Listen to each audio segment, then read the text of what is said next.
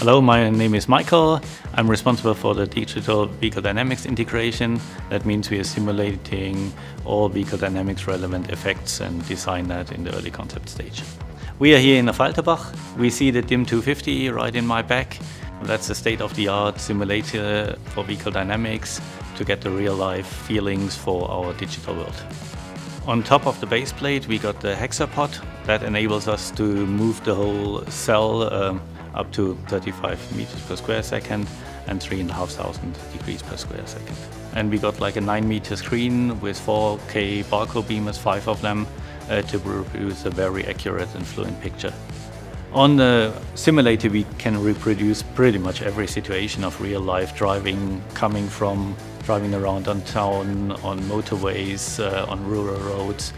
And as well, obviously, we go to the Nordschleife or the Hockenheimring where we can test the cars to the limit.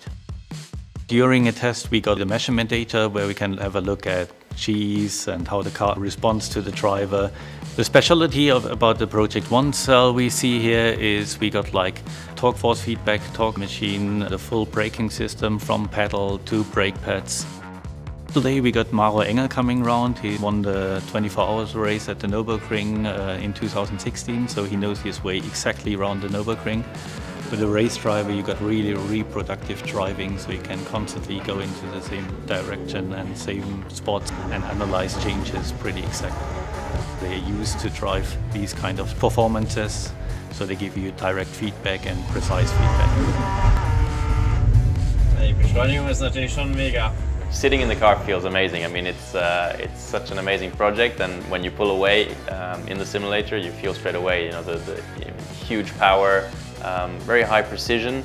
The car is really all about performance, and you can feel that, and it puts a smile on your face.